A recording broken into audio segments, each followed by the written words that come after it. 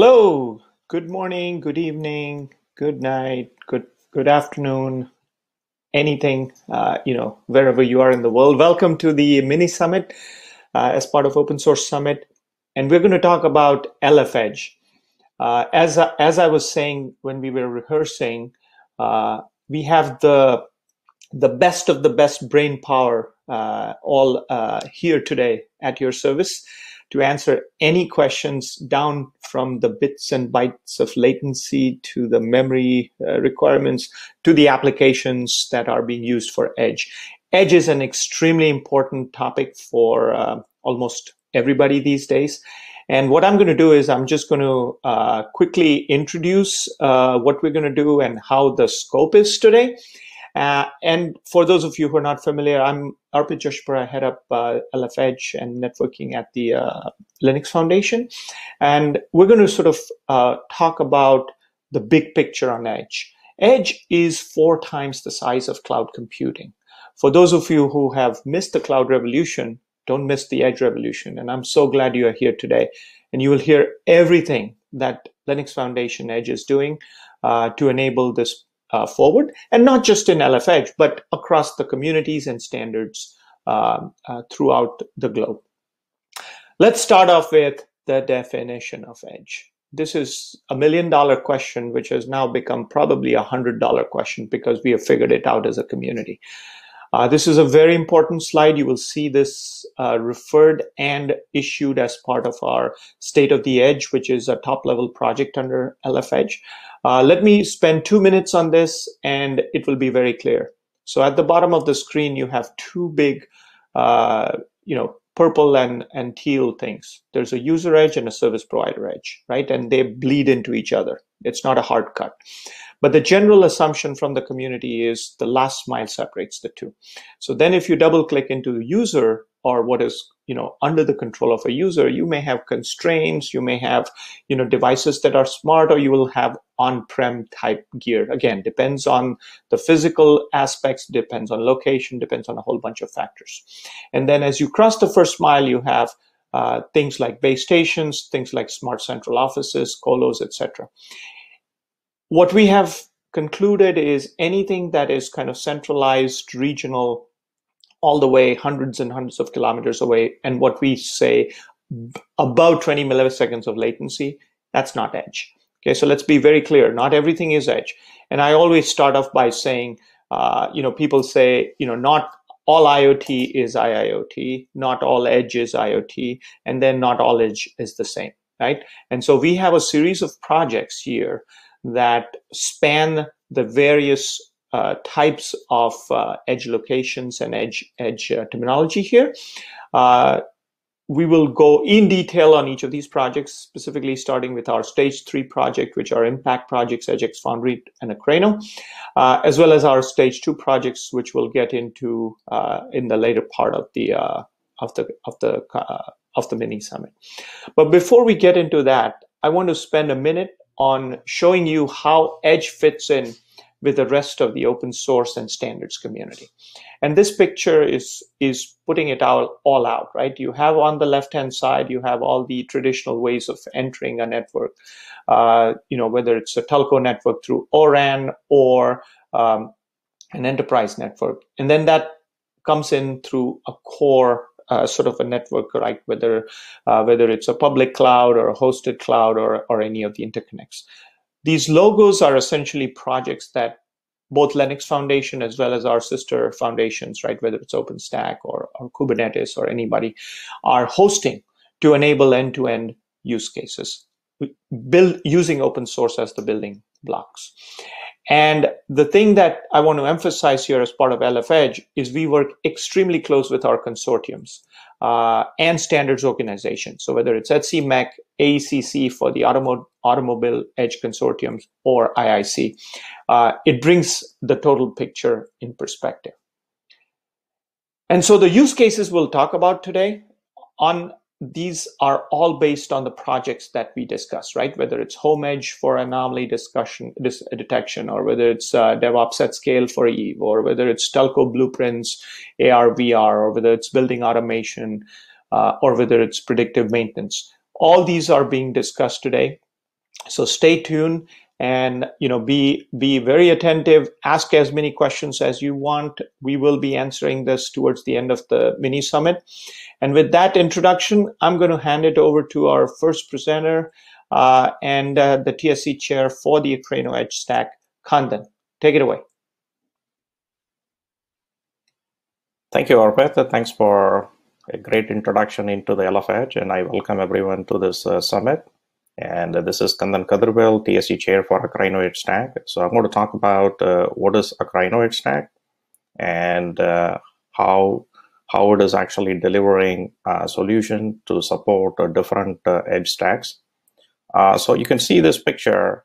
All edge deployments are not same, and they have a different requirements from a power, cooling, different sizes of requirements and latency, the security needs, and other aspects like automations and even the connectivity, what goes into those deployments. So when we talk about these different type of deployments, you do need a fully integrated solution that can be deployed into this multiple type of edge location. So for example, it could be a customer location where different varieties of edge compute goes in. Then you have an access location, primarily to support RAN and connectivity. Then you have a telco network edge where the telco deployments that including core, as well as supporting workloads for other customers as well. So we have a different requirements with respect to all this edge computing. The fact is that there was no fully integrated solution before Akraino Edge Stack. And we will talk a little bit about what is exactly Akraino Edge Stack is delivering that's supporting this different type of edge computing. You can see the mission of Akraino Edge Stack. There are 4 key items that this community is focused on. One is to provide this end-to-end stack by taking different open sources and doing a development with respect to the Akraino Edge Stack and bringing a cohesive edge solution for the deployment. So we call collectively as a blueprint. Then we also have projects where specifically enhances features in of the components that goes into the edge stack, and that including security scanning, that including the items like automated tools to deploy this particular location, operational tools, for example, those sort of items. We call them as a feature project. Then, as Arpit pointed out, it is very important to collaborate with all the communities that are developing different edge, parts of the edge solution. And we work with a lot of upstream community that including ORAN, a lot of open source like OpenStack, a lot of project within LF Edge and CNCF and many other open source community. We work very cohesively with them to bring an end-to-end solution that can satisfy different edge cloud needs. And we also work with a lot of vendors, and they are heavily engaged in Akraino to actually take these stacks and support them for the end user who's actually doing this deployment. So if we see this particular picture, it explains, how and how many people are actually involved in the Akraino Edge Stack. So we have 40 plus companies has been engaged with respect to Akraino. And the 70% of the LF Edge members are contributing to this project. So the Akraino community, with respect to the releases, they have delivered a solution, edge solution, like a fully integrated, tested, and in actual labs in Akraino. And they have been validated to specific use cases, and that including wide varieties of use cases. So either it is a telco, or it's an enterprise applications. They are all validated by the community and readily available for download. And the full-fledged documentation is given for the user in explaining how this particular stack will work with respect to a specific hardware and what is being tested and what are the results and stuff like that. The solution includes all those edges that I talked about. Also, it includes the enterprise applications like connected cards and stuff like that, which we will see in the next slide. So before we go into the specific blueprint, I do want to talk about a little bit about what does the blueprint really mean, because we use this terminology quite a bit, and I just talked about the fully integrated stack. The blueprints are not just a paperwork. This is a full integrated solution, the full stack that comes, like in the form of like a community integrated, tested, and fully deployable and end-to-end edge stack. which has like application integration. And this is all use case driven. Yeah, specific use case of edge computing is being taken into this blueprint as a requirement. And then the community integrates them to support for that particular use case. And it is fully tested in the community. This is a very key aspect of it, because majority of the open source, they develop them, but they really don't put them into a testing of all kind of testing. It could be a security testing, CI/CD testing, and all sort of testing that is needed to make sure that this particular solution can really a production deployable one. And that's what this community does it. It verifies the blueprint in the multiple real hardware implementation.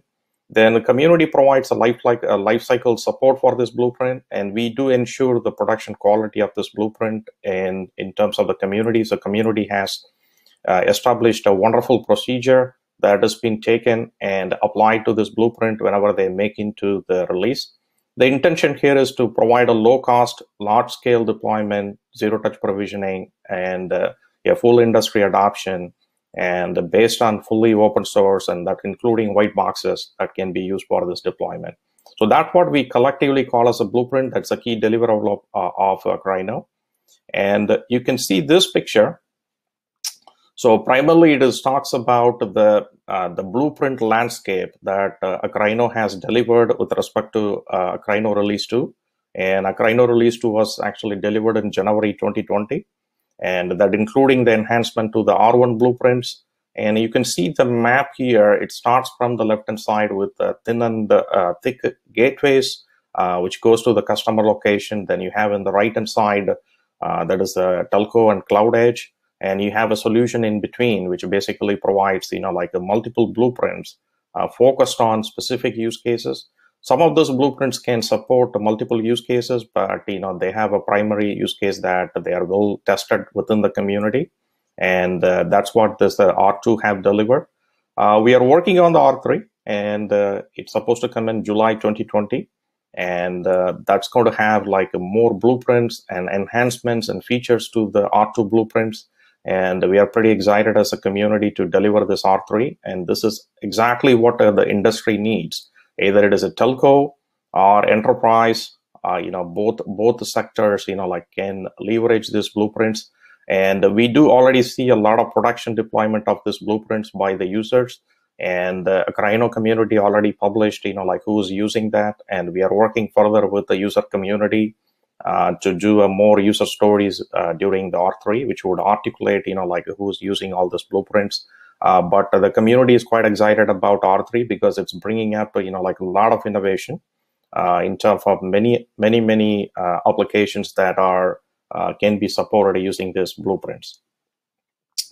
And how do you get engaged? This particular page has, links. There is many ways you can actually get engaged. You do not need to be a member of LFEdge or Akraino to join the community participation. Either to contribute a project or actively involved in any project. All the discussion in the community is open, and anybody can actually join. And you can see that there are multiple community calls. There is a community calendar in which you can see all the calls that's happening with respect to the community. But you can actually start with the TSE calls and the community call where, publicly we share a lot of information about innovations happening in this project. That happens on Thursday, 6 to 7 a.m. PST.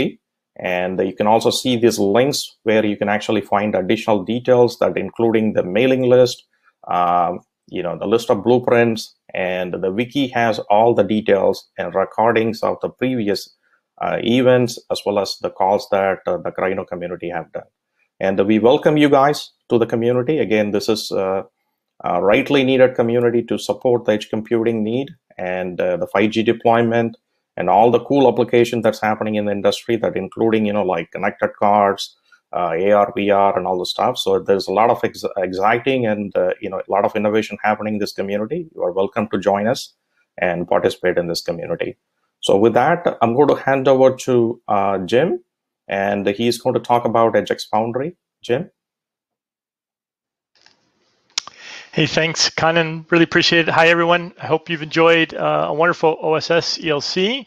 Really happy to be here with you today and with my fellow LF Edgers. I'm Jim White, CTO of IoTech and the TSC chair of EdgeX Foundry. I want to kind of give you a quick flyby of EdgeX, what it is, what it does, and our current momentum and roadmap, and how you can learn a little bit more. So specifically, EdgeX Foundry is an open source, vendor neutral project and ecosystem. We think the ecosystem is just as important as the project itself, as you see with all the people represented here today from our LF Edge community.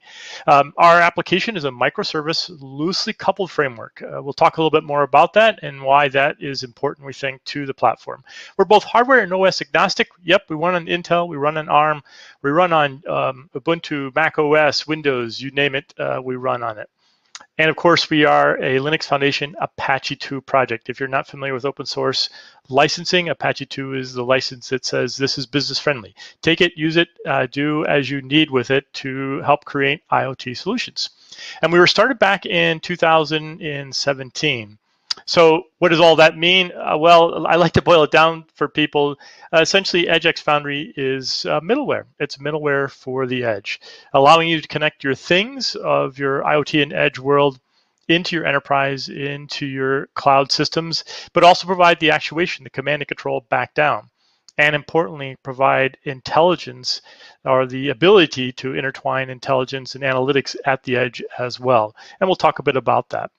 So without getting into a lot of details, given the short amount of time today, again, it's a project that was started back in 2015 when I was at Dell. We've got members online here. In fact, Jason Shepard is online, who were instrumental in getting that project launched. And then we turned it over at Dell to the open source community, to Linux Foundation in April of 2017, where it's been ever since. Today, again, we've got a lot of companies that participate as part of the project, and some of them are represented online with us. Our cadence is we release twice a year. We just got done with releasing what we call the Geneva release in May of this year. So that was our 6th community release, and we're due and on track now for release coming out in the fall around October, which we call Hanoi. If you haven't detected by the naming schema there, we kind of follow a naming schema similar to Android, A, B, C, D, E, F type of thing, where our names are named not after suites, but after some sort of geolocation. With regard to our project then, what's it about? Well, this is the architecture. This is the microservice collection that makes up EdgeX. Each of the boxes you see here is one of the services that's currently part of EdgeX. And the idea is there are a set of services at what we call the south side, the bottom row of little boxes you see, that help digest the data, ingest data from sensors and devices, and make that available to cloud and enterprise. But just as we have the ability to ingest data, we also have analytics inside of our environment. We provide a default rules engine, but you could put whatever analytics, local analytics you'd like there, to allow for command and control back down to the devices and sensors. So again, it's a two-way street where you provide the ingestion of data from the edge, but also allow for command and control and allowing you to provide your own analytics. As a microservice architecture, any one of the boxes you see here on the screen is something you can replace with your own code if you so desire. We provide a collection of what we call reference implementation services out of the box, but the flexibility to provide your value add where you see fit, and given our Apache 2 license, allows you to do that in a fashion you deem necessary. So if you kind of break it down or boil it down, what EdgeX is, again, is middleware, providing the connectivity tissue between the things, the edge, and then your enterprise, your cloud, whatever is in your IT world. And we provide essentially a dual transformation engine. Transformation of the south side protocols where you've got things like Modbus and BACnet and BLE, and communicate that northward to applications where, yes, they speak TCP/IP, but as we all know, not all clouds speak the same, not all enterprise applications and database speak the same. So providing that dual transformation from the thing world into your enterprise and your cloud world. Again, so we look at it as being a transformation engine, and one where we're transferring thing protocols into IT data formats and structures as you see fit. We are a mechanism, because of our microservice architecture as well, we lay on top of whatever types of resources you have available. Well, we built EdgeX coming out of Dell with the idea that, hey, it's going to fit on things like our IoT gateways. But from a community standpoint, and because of our microservice-based architecture, you can deploy EdgeX across whatever type of compute, storage, and network you have. Its microservice architecture allows you to lay down the various services from the things all the way to the cloud of the enterprise, wherever it seems to make the most sense. We're seeing a trend in the industry of trying to get intelligence closer to that thing, that device or sensor out there. But there are other elements, things like maybe your analytics, which are going to be a little bit closer to the cloud, or at least somewhere deployed in what used to be called the fog, and as we're now trying to deem it, a more rich layer of the edge. Our project has considerable momentum. In fact, these statistics were put together as we were putting together this collection of talks for today, and so some of the data needs to be updated a little bit. But we have about 180 contributors into EdgeX today. That's actually about, I think, close to 200 right now in July of 2020. We actually have 6.5 million container downloads today, and we think or estimate somewhere around 350 to 400,000 deployments. So we've got a growing community. We've got a growing adopter and user base, and we'd love to see you be a part of either contributing to help make EdgeX or as an adopter using EdgeX in your edge solution. Our cadence, as I said before, was twice a year, and we've got a long history behind us already with the 6 community releases. We do have a rich roadmap out there. Again, I mentioned Hanoi as being on the docket for this fall. We're going to be looking to improve things like the APIs. We're going to be adding more message bus capability. Lots of details out there on our wiki site, which I'll bring up here in just a second. So if you're interested in joining our project, know that we've got a rich history, but also a bright future. Some key links that you'll want to be familiar with if you start to look at the project, and I do hope you will. Take a look at our code base in GitHub. Obviously, as all open source efforts, got to have that code to start to peek at and understand what we do. We also have technical documentation online, as well as having things like our videos and tutorials online. We've got a blog site. We've got email and Slack channels, as most of the projects in LF Edge do. Please reach out to me through Slack if you do have additional questions or would like a little bit of a deeper dive. With that, I'm going to turn it over to Jason Shepard from the EVE project, and I want to thank all of you and wish you the best and have you have a great conference. All right, thanks, Jim. Always good to see my partner in crime starting EdgeX back in the day. And it just, I mean, what they're talking about, what Jim talked about is really just the power of open source and collaboration. And of course, we're talking about a variety of projects here. And this is really about, as Arpit said, how do we kind of harmonize over time, but also recognize, you know, where these projects need to be different. And a key part of open source, you know, as we all know, is this notion of a shared technology investment that helps people avoid what I call undifferentiated heavy lifting.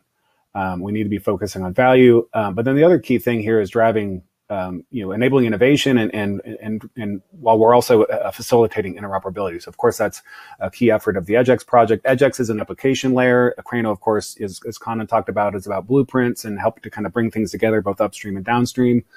Project EVE is actually a project that's below the EdgeX application layer. This is all about providing a very consistent foundation for deploying compute at what we call the IoT edge, and I'll talk about that a little bit more detail. Kind of get a little more granular on the landscape here. So the next slide. Okay, so at a high level, what is Project EVE? You know, think of EVE as a kind of bare metal computing engine. It is not about the applications itself. It's really about that lower level device and application orchestration, the security of those devices. And this could be running on an edge gateway, a server outside of a secure data center, just any kind of distributed compute. It supports VMs, containers. So if you've got a legacy workload, you want to run in a virtual machine, maybe it's a SCADA application, maybe a point of sale system that runs on Windows, you can still run those on this, but you can also run modern containerized applications. So we really want to kind of be that universal foundation that provides those extra networking and security benefits that we'll talk a bit more with your choice of hardware applications and clouds. Of course, the whole point of LF Edge is to create these projects that are valuable independently, but better together. You choose what you want to use with it. And of course, it's all about creating these open APIs that prevents lock-in. It helps you kind of maximize your value add. You of course add your specific commercial interest on top. This is also of course about commercial stuff, but again, that shared technology investment not only helps you focus your efforts, but also drive interoperability and scale through an open ecosystem. Okay, so this is actually a teaser for a white paper that we're releasing next week. Through the LF Edge, we worked as a community and came up with this new taxonomy. Some people are like, oh God, another Edge taxonomy. Like, it's the old standards joke. How do you fix the standards problem? We'll come up with one more standard. But this is a new taxonomy, and it's a very different approach. And we've had really good feedback on this, as a community from, the analysts out there and whatnot, because this is different. Instead of saying things like near and far and thin and thick and whatever, kind of terms that mean different things to different people, this talks about absolute technical trade-offs. Are you on a WAN or a LAN relative to the process? You will never deploy your airbag from the WAN, regardless how fast and reliable those networks are. And we know that they're quite reliable. Is it in a physically secure data center or not? And you're outside the data center, whether it's a smartphone or an IoT gateway or a sensor, device, you have different considerations. You need a zero trust model. You have different skill sets, etc. Is it capable of running application abstraction in the form of VMs or containers, apps like in the iOS or Android sense, or can it not? These are the hard inherent technical trade-offs across this continuum. And let's face it, it's a continuum. And industrial, enterprise, consumer, they all sit on top of this with their specific needs. But these absolute trade-offs never, ever change. You're always right if you talk about absolute trade-offs. So just, it's important to think about this. Read the white paper when it comes out. There'll be some press on it next week. But, Project Eve is focused on these smart device edge, meaning two things. I am outside of a physically secure data center, but I can still run apps. So on the left side of the smart device edge, and it's called smart device edge because it includes PCs, client, mobile devices. Mobile devices, of course, have Android and iOS. On the left side of this is a memory constraint of 256 megs to 512 megs of memory. Below that, you must go embedded. Everything gets really, really constrained and custom. On the right side, think of this as small server clusters. So Kubernetes is coming down from the cloud. It's kind of just taking the world by storm over here. We're seeing great work with K3S, but you need some unique things because you're getting outside of a data center. You're getting to constrained devices. So we're kind of bridging that gap in the community. And of course, it's about open collaboration to get there.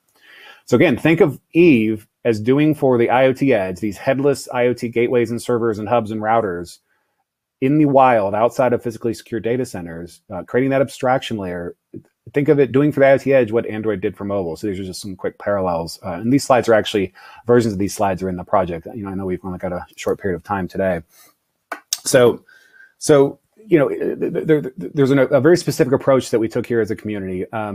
Eve is a bare metal foundation. Now you can run Eve in a VM, just as well, but you get the benefits of security functions, tied to the root of trust in that hardware if it's available.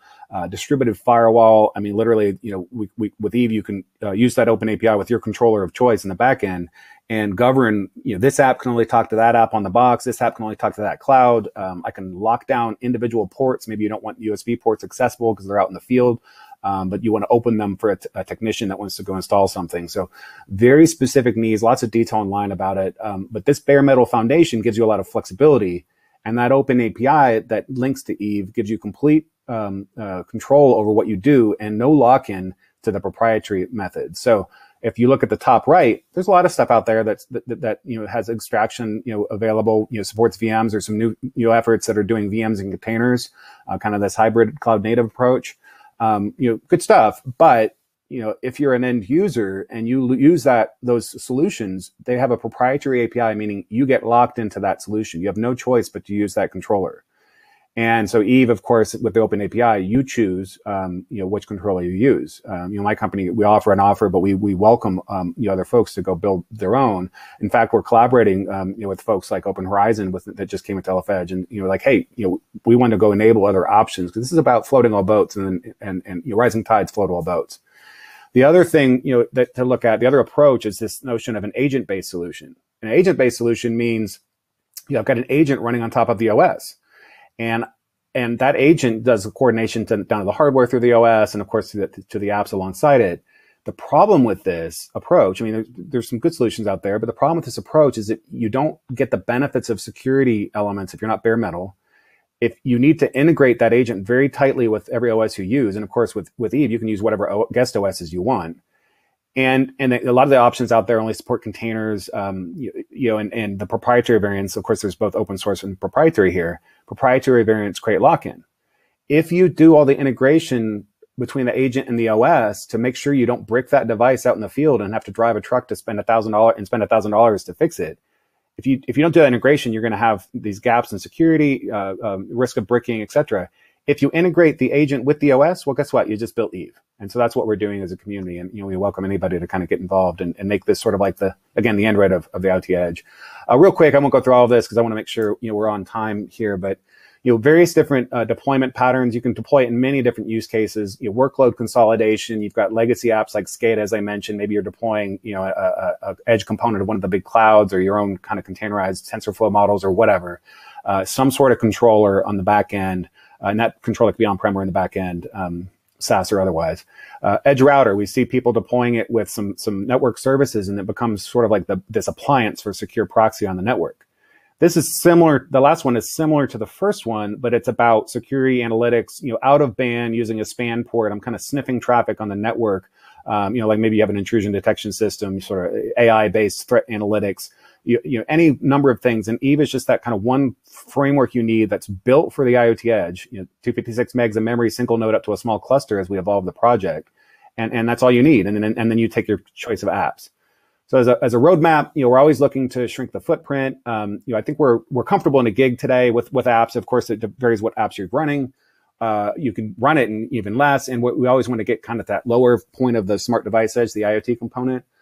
We've been increasing modularity. Initially, we were kind of opinionated as a community. We had Zen as the hypervisor. Well, we had people wanting to go implement KVM, but then also Acorn, which is an open source hypervisor, very lightweight that can support mixed criticality workloads.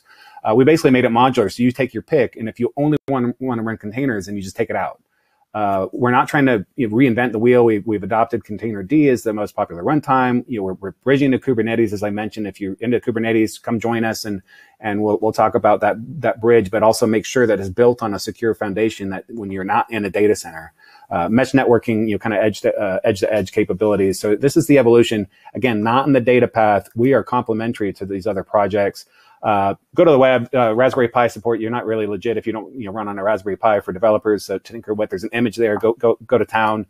Community update. We're at about 50 unique contributors. We've been growing quite regularly. We've got deployments out in a number of industry contexts, and we're always working to collaborate with other projects. EdgeX, Fledge, Open Horizon, which has a controller that even competes with our own commercial offer, but at the same time, we're all better off if we figure out these sort of standard bases that we can or accelerate our innovations, as I mentioned up front. Some key links here. Just go to LF Edge and Eve, and you'll find all these things. Open TSC meetings, like all of these projects. It's about meritocracy. Technically, the best way to vote is with your keyboard and write code. So with that, I'll hand it off to the panel discussion and get it kicked off. And let me advance it for you. There we go. All right. Yeah. The team will lead you guys through a discussion on innovation, kind of spurred up by the 5G transition. All right. Thank you. Hi, Jason. Thank you very much, Jason. Hello, everyone. First of all, big thanks for joining this LF Edge panel. My name is Balaji Ethirajulu, and I work at Ericsson. I'll be moderating this panel. So just a quick intro about myself. I spend most of my time in 5G orchestration, network slicing, and edge areas. I also serve the LF Edge as a marketing chair. And before I start this panel, I would like to, by the way, we put together great panelists across the industries, right? Starting from chip makers, operators, and many other areas, different vertical segments. And now I'm going to introduce my panel. Panelists, just raise your hand. So as soon as you hear your name. First is Kandan. Kandan is a director at AT&T Labs, and he also leads innovations of 5G and edge computing. In addition to working at AT&T, he also serves as a TSC chair for Akraino project. and also is a member of the Technical Advisory Committee Council at Linux Foundation. My next speaker is Renu Navale. Renu, hi.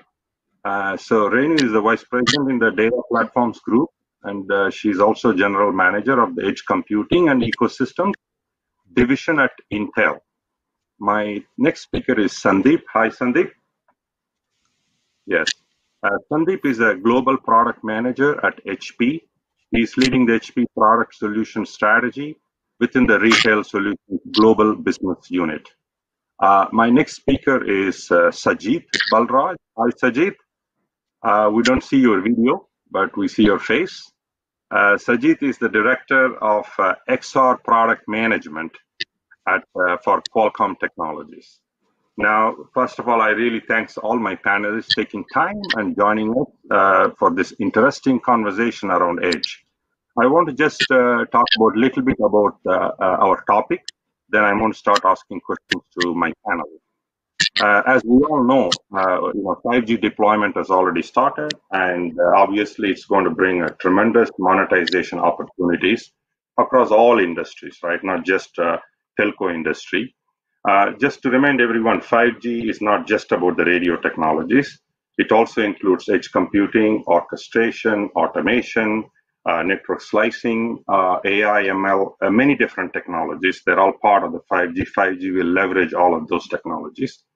With all these technologies coming together with 5G, we can enable the whole entire 5G networks as a platform and expose that to various industries and applications, right? So that can actually create so many new business models and use cases that can actually serve the almost all industries. So in these panels, we talk about business models, use cases, monetization potential, and also touch upon open source. Okay, with that, I would like to ask, direct my first question to Kandan actually. Kandan, if you're ready, as you know, you are from AT&T, and there are a lot of expectations created by the 5G and Edge, including, we hear a lot about Akraino. Now, as the TSC chair of Akraino Edge Stack, can you share your key insights, how you plan to support this technical evolution, and also the business model, business opportunity that Akraino opens it up? Thank you, Balaji. It's a great question. So what is Akraino really doing with respect to, supporting the edge computing? As you have heard in the introduction presentation that I just did a few minutes before. And there are a lot of open source in the industry. And what is really required is the fully integrated stack for a specific solution. And taking each individual open source and putting together is a big effort. That's what Akraino is primarily doing it right now. So we had 2 releases already, and the release 3 is actually expected this month. In release 2, Akraino delivered multiple blueprints, what we call as a fully integrated stack for specific solutions, that including several use cases of telcos, either it is access or core or a mix sort of a deployment or customer home sort of a deployments like SD-WAN or universal CPE, those sort of deployments. Akraino had a solution in release 2. The release 2 came in January 2020, and these blueprints are fully integrated and again community tested on a specific configuration profile that the blueprint claimed to support for that particular edge use case. And there is a documentation available for a user to use it.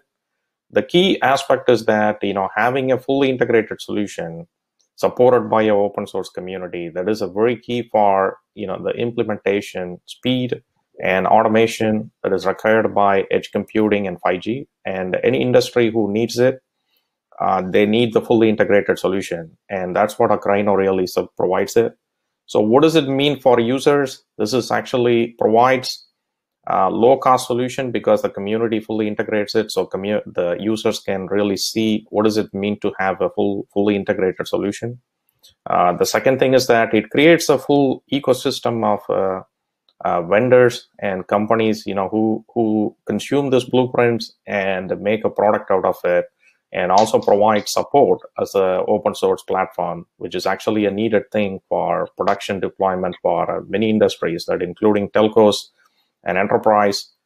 And also, it's very important to promote the innovations that is needed in the 5G and as well as the enterprise application. And that means that there need to be a collaboration between a lot of open source communities together and standard bodies, something like HCMAC, 3GPP, and those are all needed to make innovation happen faster. That's what Akraino community does. And it provides like solutions like AR, VR, connected vehicle, AI, ML at the edge. And instead of having things in a paperwork, this community really delivers in a fully working code. I think that's a powerful thing this community brings into the industry. Thank you, Kandan. That's good that you brought up standards as well. Yes, there's a lot of collaboration between open source and standards bodies as well. That's key. And now I'll move to my, the next question. I would like to, direct this to Mr. Sandeep here. But before that, audience, please also, you can ask the panelists questions. Please type them in the chat, and we'll take it one by one, those questions. Please feel free to do that. So Sandeep, I do understand, looking at your background, you're spending a tremendous amount of time putting together the business model and use cases for the retail industry. And can you share some details how you are leveraging in terms of the business model and use cases that you are, driving toward the retail industry, how you're planning to leverage 5G, Edge, and AI to solve some of the problems or improve the normal life, the experience that we get from the retail industry? Yep. Thanks, Balaji. I think you're right. We are definitely hard at work at HP, focused on retail and some other verticals. So let me specifically describe the state of retail, right? So when it comes to retail, it's, we can arguably say that it's one of the industries that is most transformed by technology, at least more than many others. And today it starts with a very savvy shopper who really has any info they need at their fingertips. And with e-commerce, we have seen they are used to that personalization as well as efficiency of any kind of goods or service delivery that they are demanding. And for a while now, brick and mortar retailers have been investing to respond to this, both in customer personalization as well as operational efficiencies. And they are digitizing their stores with several different types of sensors, analyzing that data to create some insights that the store managers or associates can track. So in that setting, we are talking about problem statements in retail like inventory management, customer engagement, or let's say theft detection or promotion effectiveness, just to name a few, and there are many others. And there have been some challenges here, mostly with cloud-based solutions. Many retailers may not want to get logged into a cloud service for a variety of reasons. It may be the cost or control over the data privacy or connectivity or even latency, right? So one of the major challenges were just the proliferation of many different types of sensors, proprietary protocols, and cloud interfaces, which created several siloed implementations. And we are happy that LF Edge actually has provided that open framework now that we just saw Jim go over, that is both sensor agnostic and cloud agnostic. And HP wanted to be part of this to help push this ecosystem forward, so ISVs don't need to build custom solutions that either cannot scale or end up being costly, and they cannot take one implementation to the next one. So with now 5G and edge compute solutions, retailers can solve several of these problems on their premises. They can get a ready to go edge compute that keeps their data under their control without worrying about privacy or even connectivity. And with the right sensor and insights engine recipe that is for their use case of choice, they can process all that data locally and create real-time actionable insights, either for the store manager or associates or really all the way to the back end of the corporate. And we think this is going to bring a big opportunity to move this industry even more forward. And it will have several business models for the ISVs, for the resellers, the value chain partners across the board. And really excited, to be working on this at this point in time. Yeah, thank you. Thank you very much, Sandeep. Hi, Sajid. Do you hear me? Yeah, Balaji, I can hear you. Thank you, Sajid. Welcome. Thanks for joining us. I know you are highly experienced based on your profile in the AR, VR areas and a lot of use cases that you are involved. And the virtual reality and the augmented reality, they are pretty interesting areas where that use case and new business model coming out of that specific to cluster of use cases. That leverages 5G, the edge, extreme latency is very critical, and also private networks, right? They all play a major role to deliver this AR, VR experience across wide variety of industries and different use cases, right?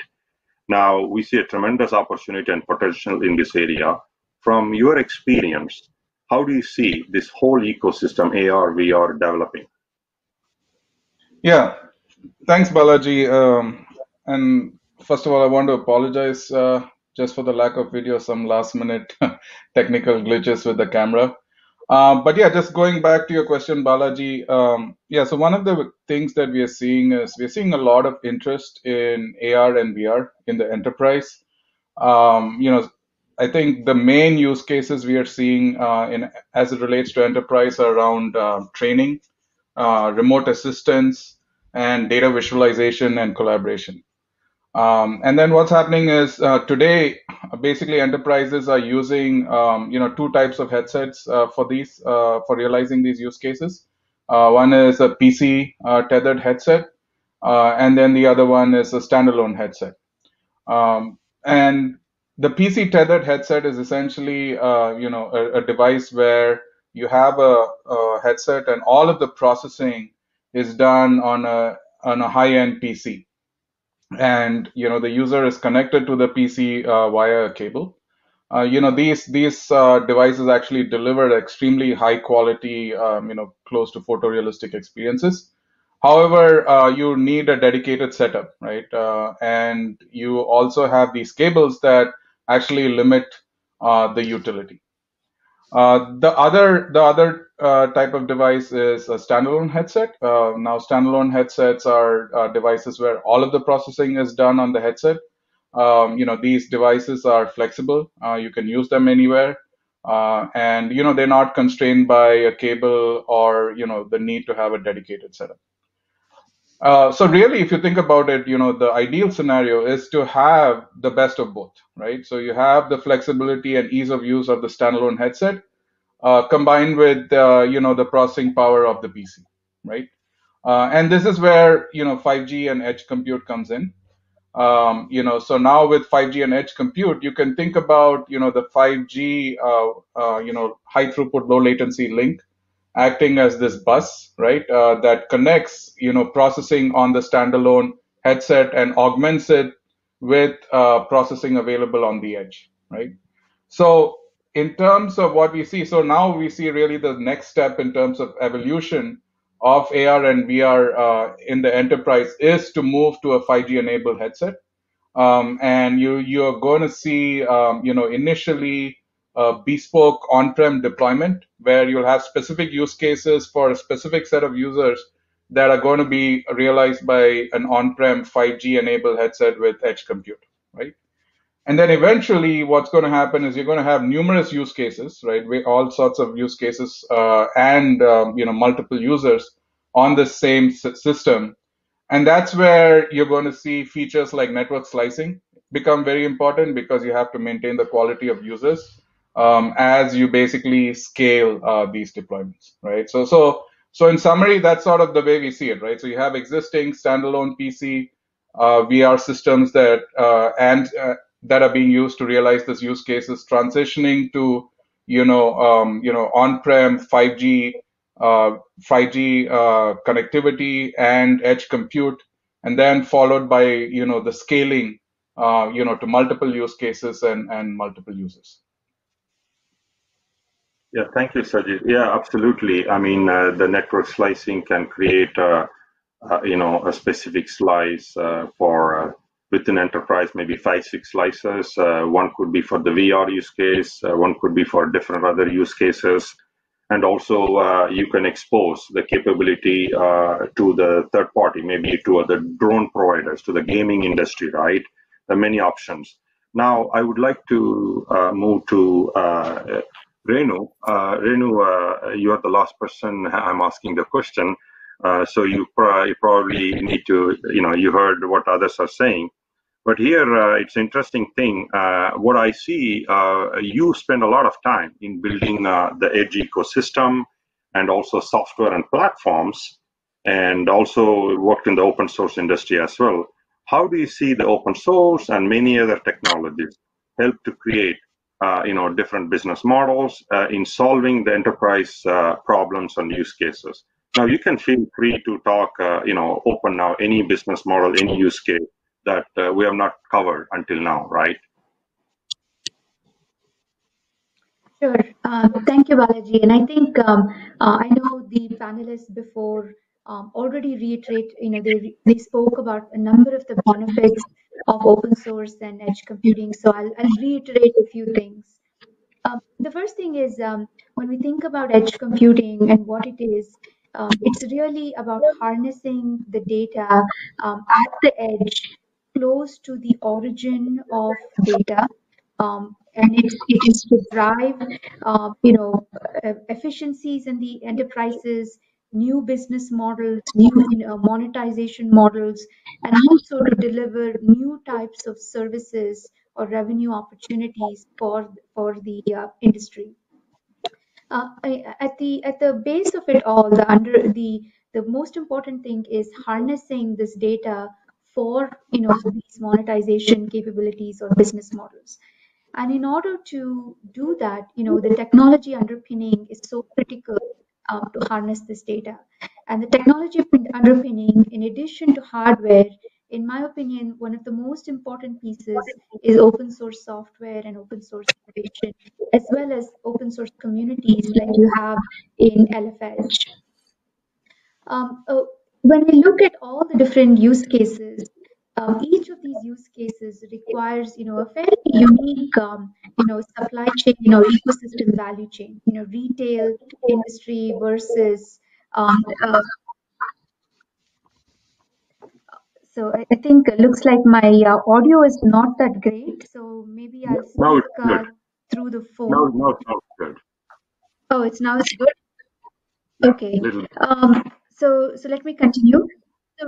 So when we look at all the various use cases, they're actually a convergence of IT, OT, as well as CT or communications technology workloads. And this extends not only from the on-premises or IoT edge with use cases like enterprise private wireless or private mobility, but also onto the service provider or the telco. And for all of this convergence, again, our open source communities or projects like Akraino are so important, because one of the most important things, like Kandan said, was it is the integration of the various workloads in order to let me try again. It's the Yes.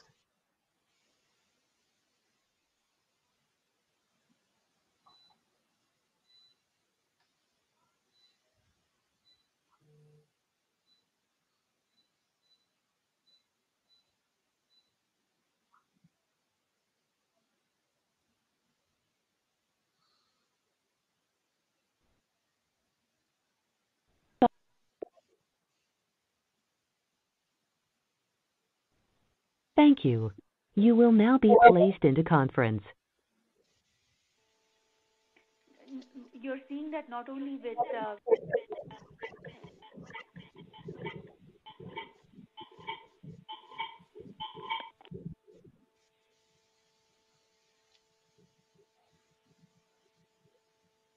Sorry, we had some echo.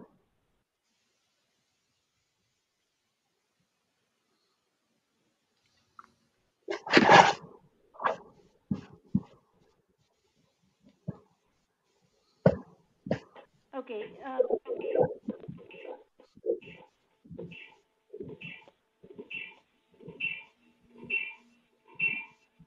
I think there is some extra feed is in the line, I think. Is this better? Yeah, now it's fantastic. Okay. So so in addition to integrating all of these workloads to deliver on the use cases, some of the work that the Crano community is doing is tremendous, right? One example is the integrated cloud native blueprint that a number of ecosystem partners, including Intel, we submitted, where it not only enables various network functions, but also various edge and 5G functions on various Kubernetes clusters. The same thing we're seeing extending even to the on-premises edge, where there is use of Kubernetes for UCPE and other types of workloads, where again you want to integrate edge applications and services in addition to the network functions. So I in my opinion, I think the open source community, the open source innovations, all of that serves as a tremendous catalyst for the ecosystem community, and it really helps accelerate our time to market and time to deployment for the various business models and monetization models. Yeah, thank you so much. We do have a few more minutes left for the panel. If somebody wants to jump in those, please feel free to. From the panelists, right? Please jump in and add some more comments. Anyone can take the question. Okay. Yeah. So thank you very much for the thank you panelists for sharing your views to shape up this 5G and edge area. And now I will hand over to Matt, who will talk about LF Edge more in detail.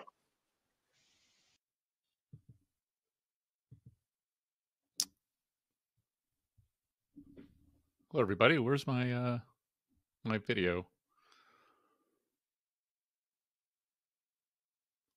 There we are.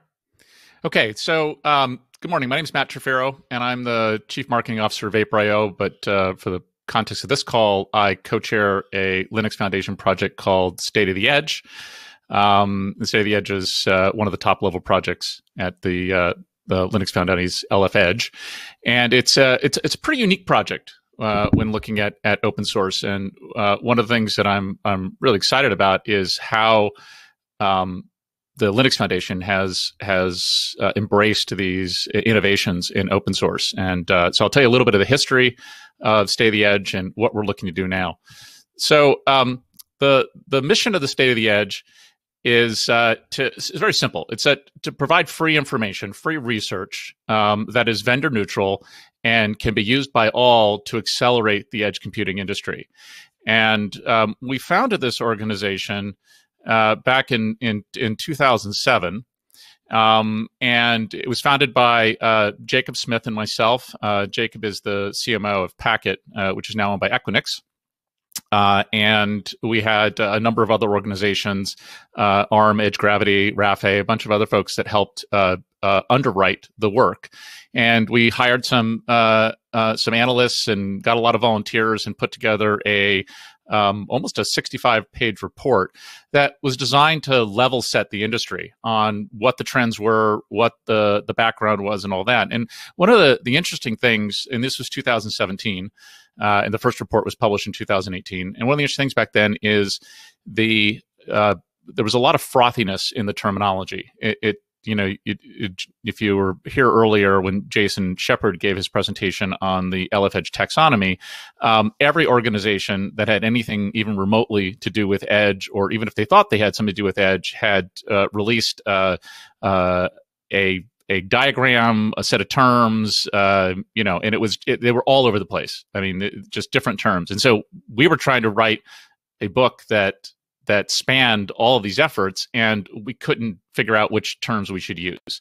So we created a glossary that we just use internally, and we sent it around to a lot of peers and got feedback and said, is this the right definition of access edge? Is this the right definition of this? In some cases, we made up words because there wasn't anything to accurately describe it, or the words that were in place were overused to mean too many different things. And out of that came this document that was this glossary for edge computing. And I thought maybe there was an opportunity to turn this into an open source project. So I approached the Linux Foundation and I said, I have this glossary. It's got a lot of peer support. It's vendor neutral. It's technology neutral. What about putting it in a GitHub repo, slapping a Creative Commons license on it, and treating it as an open source project? And the Linux Foundation, to their credit, accepted it as a project. It became one of the founding projects of LF Edge when LF Edge launched, and it was a powerful force in the industry. And then we continued to publish our reports, but Jacob and I had always had the vision of finding a long-term steward for this project. So the end of last year, we approached the Linux Foundation and said, couldn't we contribute the entirety of State of the Edge to the Linux Foundation? And that was completed earlier this year. The Open Glossary project was renamed the State of the Edge, and now we have a number of activities under there. So just to show you what is available, so we founded this in 2017. In 2018, we first published the Open Glossary of Edge Computing. That became that open source project. We then published our first State of the Edge report. It's available for free at stateoftheedge.com. It's still a very relevant and accurate document, in my opinion. So I think if you're looking for a broad overview of edge computing and how to think about it and frame it, I think it's a good document. We also created an edge computing landscape, and the original version was just a hand laid out PDF file. But as we migrated that to the Linux Foundation, it's now a dynamic landscape, which you can see the early versions of it. It hasn't gotten to V1.0 yet, but you go to landscape.lfedge.org, and there's this dynamic landscape. It's based on the system that the CNCF created, which is a database-driven. You can slice and dice the landscape as many ways as you want. If you represent a company or an open source project and it's not on the landscape, you can have it added. There's instructions on the LF Edge wiki, so if you go to the landscape page, you can find those. If you can't find them, you can send me an email or hit me on Twitter, and I'm happy to help. But we'd like to get every relevant company and project on the landscape. In the beginning of 2019, we published a topic-specific report. We did it in partnership with some research that Seagate produced called Data at the Edge. That also is available under a Creative Commons license from the stateoftheedge.com. And then most recently, at the end of December last year, we published the State of the Edge 2020 report. And we have plans to publish a 2021 report this year.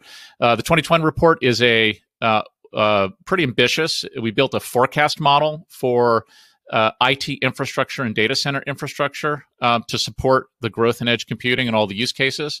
And I think it's a pretty interesting opinion, but it's based on some pretty buttoned up research done by an independent analyst.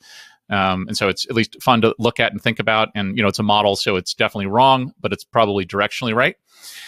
So now the State of the Edge has three working groups, which will seem familiar based on what I already said. We have a research working group, which is responsible for producing and publishing the reports. As I mentioned, we just kicked off the planning for the 2021 report.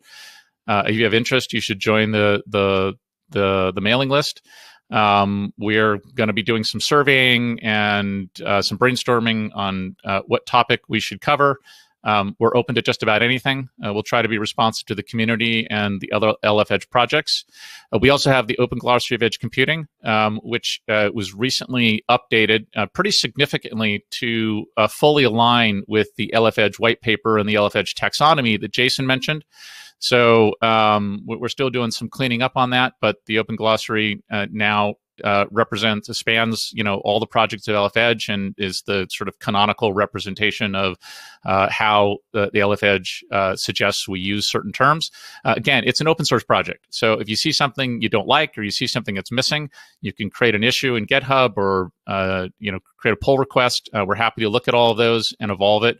Definitely a community-driven project. And then, as I mentioned, we have this Edge landscape at landscape.lfedge.org that we're creating. And that is the essence of Stay the Edge. It is if you have an appetite in involving yourself in an open source project that is relatively easy to get on the ground floor, this is it. If you have people on your team that maybe are in their marketing department or are technical managers that have some language skills that might want to participate, that's a great way for people who aren't necessarily prepared to commit code to participate in the community. And I'm super excited to now be a part of the Linux Foundation and part of LF Edge. It's a really great organization. So I will now hand this back to Arpit Joshipura to take us to the next presentation.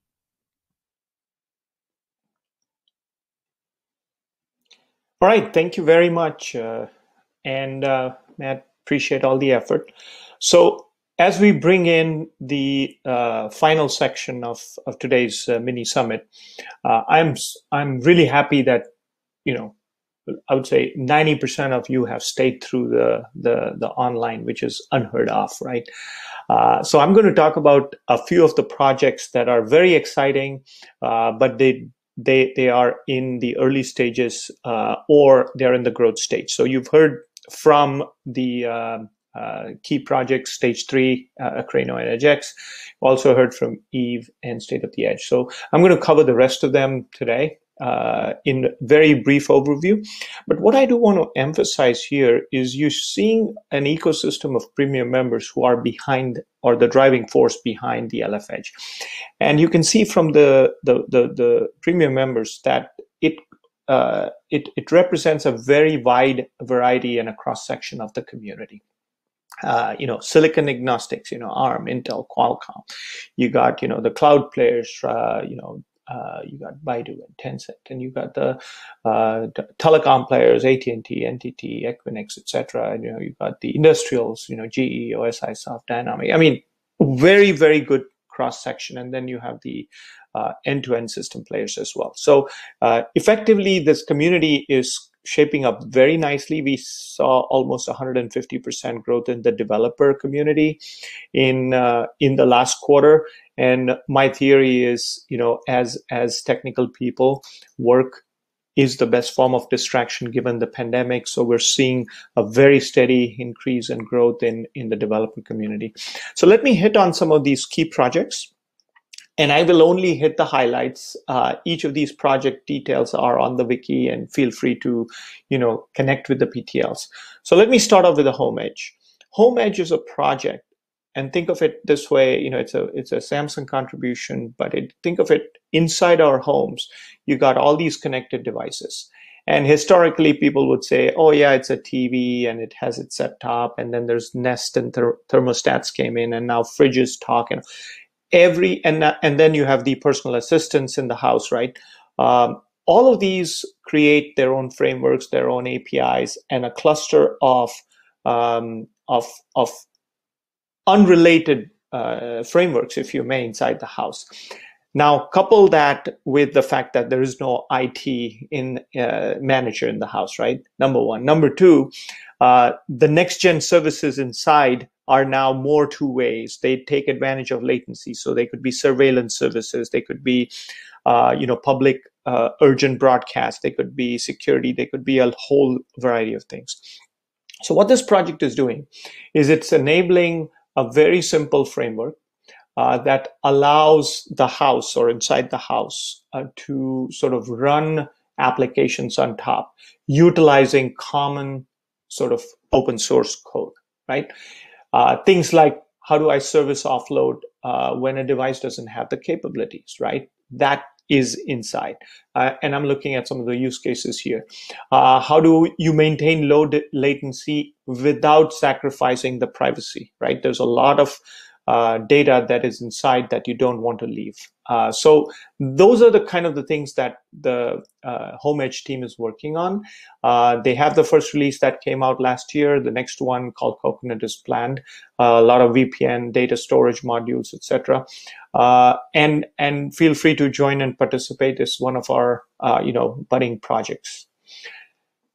The next project that I want to talk about is Beetle.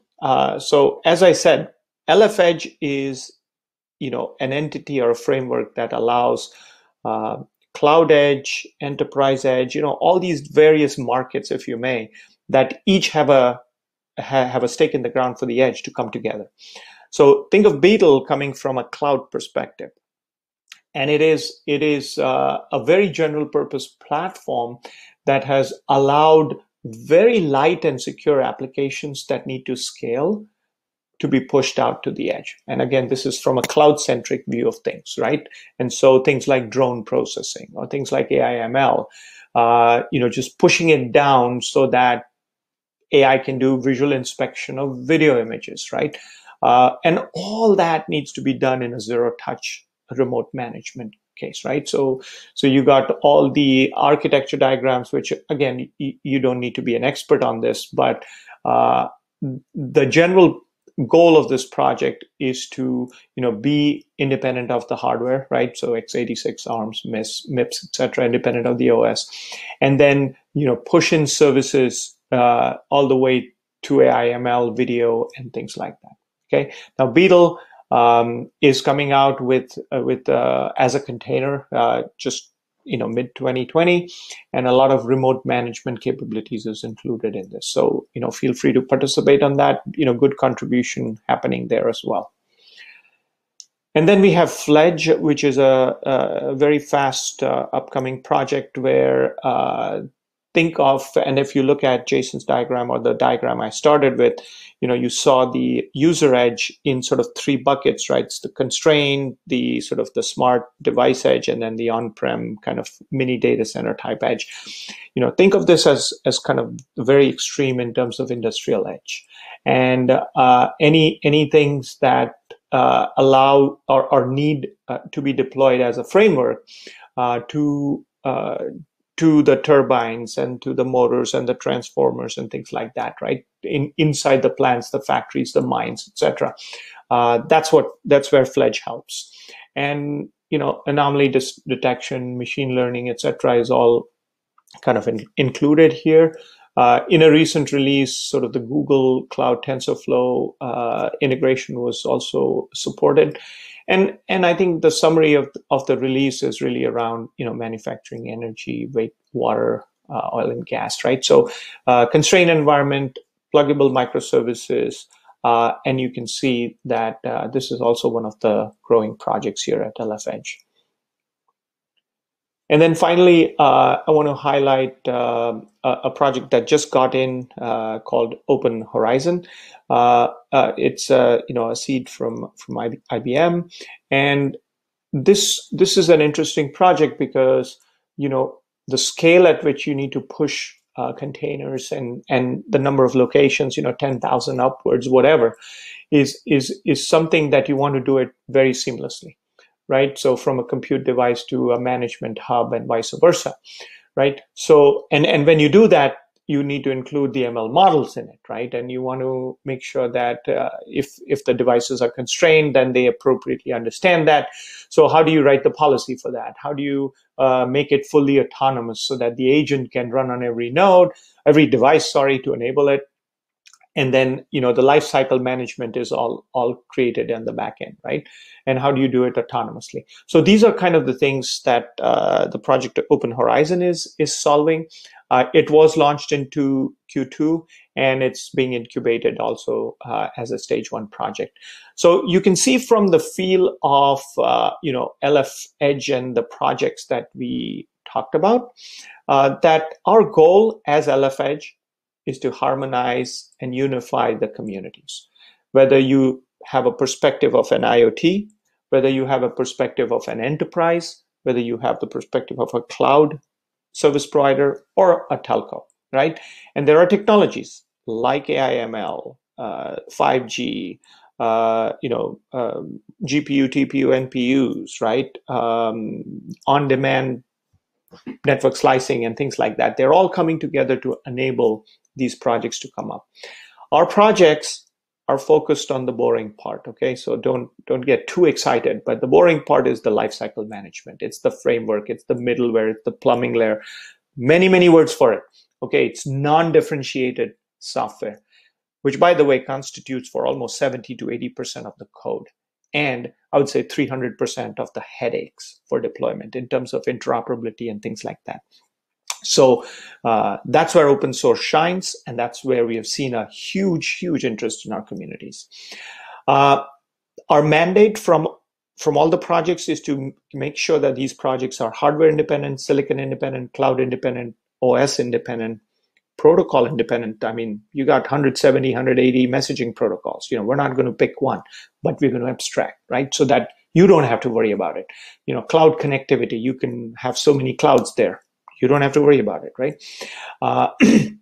And I didn't put language independence, but you can write it in any language, coding software language.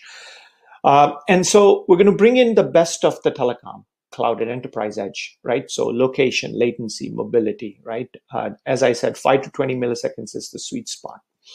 And as like any other umbrellas, it's hosted by Linux Foundation as an umbrella, right? So umbrella of many projects, 8 and counting, and a huge community to work with. So if you got a good teaser, and if you believe you're already contributing, which I know several of you are not, we'd love for you to become a member. I mean, that's an easy thing to do. But while you do that, make sure to get a Linux Foundation ID, go onto the wiki page, join the workflows. Now, what do? You can do any of these things. You can attend meetings, attend events, just write test cases, participate in Blueprint, just ask questions, answer questions, right?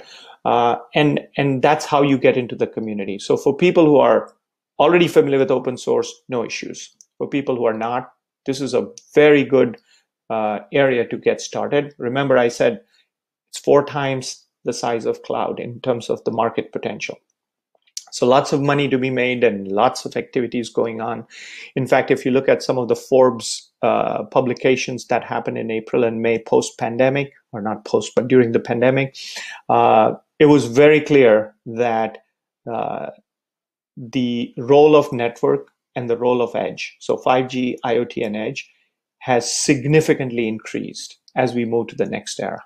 So with that said, I am going to pause here, and I will remind everybody to ask questions in the chat box. We're going to answer them in the arrival. We're not going to prioritize any, but we'll just keep answering them till we run out of questions. And with that said, I'm going to start off with a whole bunch of questions that have already been submitted. And I'll moderate again. There's a chat window. Please keep asking Q&A. If you want to ask a specific question to a specific presenter today, please put the name in there, and then I'll direct the question towards that person or that project. All right. So one of the first questions that came out was, can you, and I'm not going to speak the name here just to keep the identity here, but one of the first questions was, can you describe the Venn diagram of a Akraino Eve EdgeX Foundry Fledge? How should users decide which projects should use? Should they use all of them? That's an excellent question. I'm going to take a crack at it, and I'll let sort of Jason chime in. But the fundamental assumption on how users decide is based on their use case. Start with the use case, look at blueprints that exist, right? See what frameworks do you need, right? What problem you're trying to solve. And I think most of the users or end users go from that perspective and then start deciding. The clear answer on should you use all of them, the answer is no. That is, we have not seen a use case which will need all of the projects all at once. That's why the first diagram I showed, where we briefly or roughly position these projects in the different definitions of the edge, right? Whether it's the user edge or the provider edge, and then whether it's constrained, smart edge, or on-prem. It kind of roughly gives you the outline of where it needs to be settled. So, Jason, you want to add anything onto that, since you've been doing a lot of cross-project work? Yeah. Can you guys hear me? Yeah. Might be yeah, cool. Yeah, totally what Arpit said. I mean, the goal here is to have all of these projects. Again, we want to harmonize over time. There's necessary reasons why there's always going to be some differences. You make trade-offs, hence why the taxonomy that we've developed as a community that I quickly teased come out next week with a really nice white paper. There's necessarily trade-offs that you make. Of course, there's some overlap between projects today, but we want to be an inclusive community and then kind of work together to go harmonize as it makes sense, while also recognizing the necessarily unique parts. And as a community, it's about being, like I said before, valuable independently as projects, but better together. And if you need just that lower level abstraction layer, great. If you need that application interoperability framework, cool. And you want to use various degrees of proprietary. But if you, over time, as you use more of these projects together, you just have this more open foundation that you can build an open ecosystem around, which I think is super important to grow to the true business potential in any of the markets, whether you call it edge, IoT, AI, whatever. It's just business. So yeah, that's why we think it's key that this foundation that we're building of these abstraction layers enable maximum flexibility for your business going forward and minimize undifferentiated heavy lifting. Very good. Thank you. The next question was, what is supported software and hardware platforms targeted initially for LF Edge? So I believe this was during Kandan's and Akraino's presentation. So Kandan, do you want to take a crack at this question from maybe a Blueprints perspective? Yeah, sure. The hardware and software, it's really depend upon specific use case. And each blueprint get validated on a specific hardware that the blueprint requirements are around.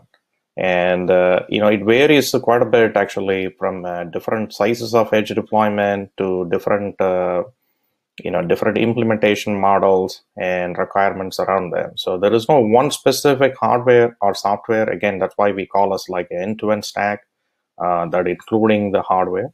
And if a user is looking at the documentation of that particular blueprint, they can actually see what the hardware and specific stack has been validated. And I think this applies to other projects in LF Edge as well. And they articulate, what hardware that specific software has been certified with. So you should follow the document and the community guidance on how it is actually tested. That should articulate what the hardware is. But again, from a community aspect of it, we are not restricted to any specific hardware, especially anything on the open compute hardware and the open source varieties of hardware and any type of chipset we would be able to support. I think that's what community is actually focused on. So there is no limitation, but the blueprint may be focused on specific type of hardware depending upon the use case. Thank you very much. Thank you very much. I believe Jim might have answered this, but does LF EdgeX support OPC UA for the rest of the audience? Jim? Yeah, sure. And the answer there is yes. We do have what we call a device service or a connector essentially for OPC UA, one in Go and one in C. They're still just being reviewed right now, so I think we'll see them probably hit the next release, which is our fall release, but you can get the early code. And I think to the folks who asked that question, I put the links in the chat window, but please feel free to reach out and can help you more. We also have commercial implementations. I know in my own company, we have a commercial implementation of EdgeX that offers OPC UA connectors today. Very good, thank you.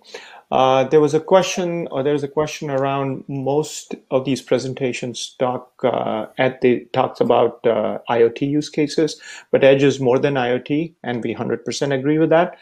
Any comments? There are forums that focuses on other use cases. So as we said, right, not all IoT is Edge. Edge has a series of other use cases beyond IoT or that and I think it'll be clear if you go through the blueprints under Akraino. It has several non-IoT use cases as well. So absolutely agree. And Yeah, I mean, the forum, yeah, if you want to add, yes, go ahead. I mean, I'll offer something. I obviously want to give others a chance to talk, but like, yeah, absolutely, and that's why the taxonomy, says smart device edge and not IoT edge. For sure. Like we as a community believe, that edge has a lot of different use cases. The IoT edge is a subcomponent of the smart device edge. IoT use cases tend to be upload centric, whereas non-IoT use cases like clients, smartphones tend to be download centric, and you just need different considerations. And that's the type of stuff that Akraino is looking at, and other projects. And so there's a mix of all of the above. IoT is like a workload under edge, but there's a lot more than that. Thank you. And while Jason, you're at it, there was a next question for you as well. Why is Eve not using Yocto project for integration? It seems to have custom packaging for things like Grub. Yeah, we use obviously Linux as a baseline. Yocto, we're working with some folks in Yocto about how do you run Yocto up above, and as some people qualify their stacks on Yocto OS or any number of Linux distributions. And then also, if there's more specific questions, get involved, join the TSC and let's talk. Again, we're not trying to be different just to be different. We're making technology choices based on what the community is driving and what we think is the right thing to do for the industry. So. Yeah, thank you. All right. Again, there's a couple of minutes left. If you want to squeeze in any of your final questions, we have a few more.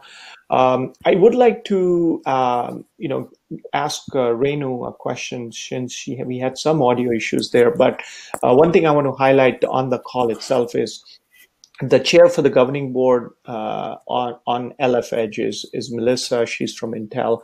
I think the TAC chair is from Intel, Jimson Ledger, and Renu is supporting a lot of things. So first of all, thank you really for driving this ecosystem forward. But one of the things that has come up in terms of retail initiatives that Intel is working very closely on EdgeX and things like that from a use case perspective. How do you see that market evolving given where we are today? Because I think the code is there. A lot of these businesses are where we are, but we are ready from a software perspective. So any thoughts on that? So I think, can you guys hear me okay? I know we had a lot of issues. Can you hear me okay? Hello, can you hear me okay?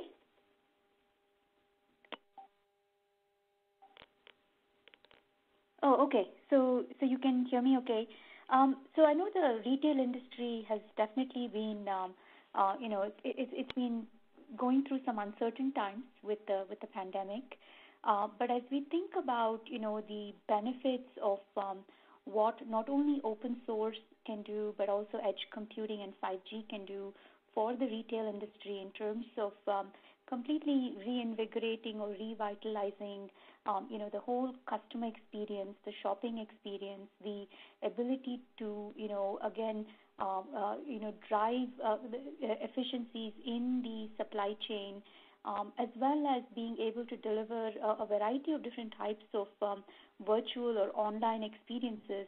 So when we think about the possibilities of 5G edge computing, as well as open source and ecosystem innovation, I do believe that the times will change for the retail industry, and we will all. I do believe that the industry has an opportunity to really go through like a strategic inflection point where it can truly change the entire customer experience as well as the virtual or online experience for the various for the shopping experiences that the retail industry can offer. So that's my belief. I know the software is ready, the ecosystem is there.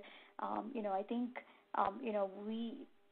we as a population will not stop using the retail industry for a variety of different products. So I do believe that industry will go through a strategic inflection point and use technology in different ways to deliver much better experiences and customer engagement strategies. Thank you very much. And you were coming loud and clear this time, so thank you. I think with that said, I think we are, I think the rest of the questions were, will the session be recorded? Will the slides be uploaded? Et cetera, et cetera. I think there's one more question. We'll probably see if we can take it offline, but is it possible to provide required service uptime in container-based services? So this is probably a longer question on uptime for container-based services. So this is more on SLAs and things like that. I think several of these blueprints are looking at a hard uptime requirement as well, service uptime requirements. Whether it's containers or VM is kind of just a technology implementation. But kind of, if you can answer in like 5-10 seconds, if that is true or not. Otherwise, we can take that offline with the person asking. No, I think you touched on the exact point that it's basically based on specific requirements that the blueprint is trying to address, and it's always not exactly the same.